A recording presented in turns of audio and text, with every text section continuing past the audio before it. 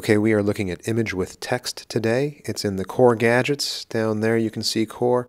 Right up here you also see core. You see a number here 16. That means there are 16 gadgets in this section. Click the arrow over here to get to the rest of the gadgets. There's the image with text gadget. We'll drop it in.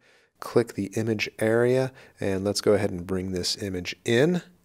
And it's going to take a second to upload, so we'll just wait for a moment. When it's done, you can do some basic cropping if you'd like. Just grab these handles here at any of the four corners. So I'm going to make a quick adjustment. Click the check mark to accept that adjustment, and then you can resize the image just like that. I'm going to go ahead and paste some text in here. And just a quick side note, if you click out of the gadget, you will leave editing mode. To get back into editing mode, just double click back in the text field and you'll come back into editing mode.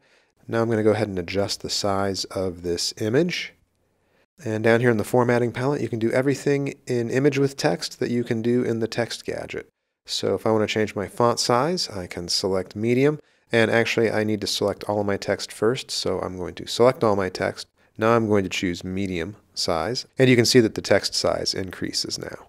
And I'm going to go ahead and call out this 90% or higher. I'm going to go ahead and click B for bold, and then I'm going to choose a different color to help make this stand out. And if you look down here, you can see this is where you position the image, either on the left or on the right. So let's go ahead and take a look at this in a full lesson. You can see here as we scroll down, it really adds a lot of visual appeal to your overall content. So definitely recommend using this gadget whenever possible.